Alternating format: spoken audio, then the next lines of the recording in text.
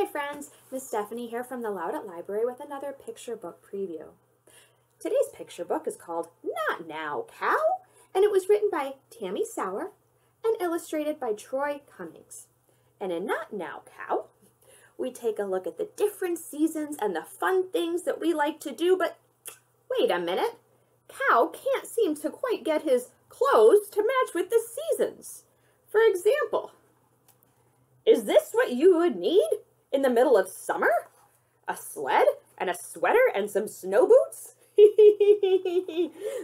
As the rooster says, "Oh, Cow, not now."